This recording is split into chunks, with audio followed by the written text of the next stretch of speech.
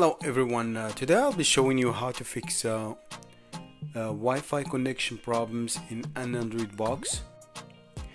The first thing to do is just turn off your box for a few seconds and turn it back on. If the problem is not resolved, reboot your Wi-Fi router, just turn it off and turn it back on. If the problem is not resolved, we go to the next step. Open settings and go to network and internet. Find your network, just tap that, the name of your Wi-Fi, scroll down and just tap forget network, press OK. Now you have completely removed your Wi-Fi from your box.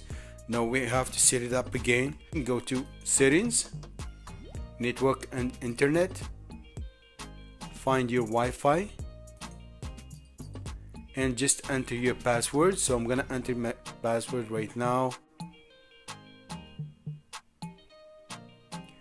Connected successfully, so it worked. And now we can check your box.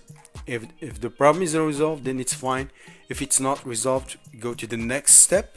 So we have to look for an option that's called proxy server settings. So again, go to settings and always on network and internet, press that and press the name of your network.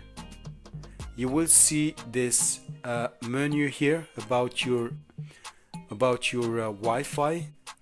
If it says excellent, then there is no problem with your Wi-Fi. If it says weak, then there is a problem. You have to contact your provider.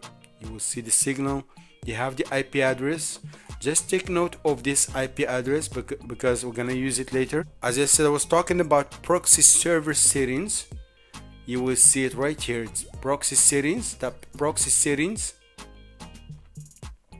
You will see this. The proxy is not set up in my box. So if you see your IP address in that proxy settings, remove it. So that's the problem. It says on my box, it says none, so I don't have an issue with that. If you see IP address, just press that and remove it. Once it's removed, reboot your box and see if your Wi-Fi is working. If it's not working, we have to go to another option. Always in settings, network and internet, and this time look for we have to set static IP address. So I'm gonna show you how to do that. Go to your Wi-Fi and just scroll down to IP address. You will see static, press that and you will need to enter your IP address. Now if you remember, I mentioned the IP address. You have to write it down in a piece of paper and just enter it here.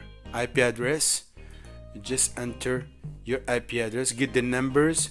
Usually see 192.168, whatever you see in your IP address in your box, and don't forget to save. If this does not resolve your issue, you need to change your password, Wi-Fi password. That's it guys, that's what I wanted to share with you today quickly. Please subscribe, leave your comments if you have any questions, and have a good day.